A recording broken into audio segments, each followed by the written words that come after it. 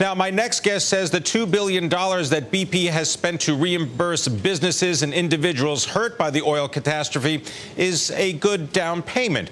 Jeffery Rachlinski is professor at Cornell University Law School. Professor Rachlinski also has a doctorate in psychology. Now, Professor Rachlinski, from a legal and public relations standpoint, how is BP's response playing out?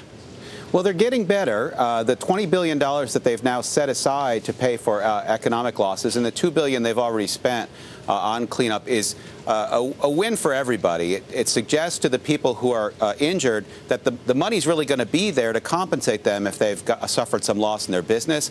It's a win for the Obama administration because they can look tough, like they're really going to extract these claims from BP, and it's a real win. It's a good move for BP because it reassures their investors that they're a strong, solvent company that can set aside as much as $20 billion to cover these claims. Professor Rachlinski, what is the biggest issue facing the oil companies, not just BP, right now? Well, right now, this moratorium and the Judge Martin Feldman's lifting the moratorium is a really very interesting issue.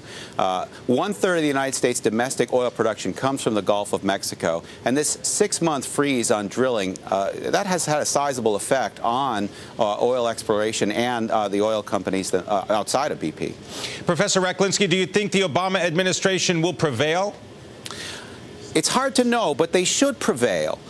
Because, in fact, the Department of Interior is allowed to put a moratorium of this type on this kind of activity if they think there's an imminent danger to the public.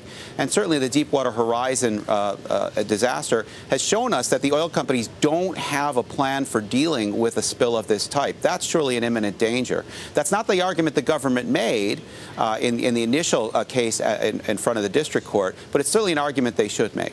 All right, Professor Jeffery Rachlinski joining us as a professor of law at Cornell University Law School. Thank you very much.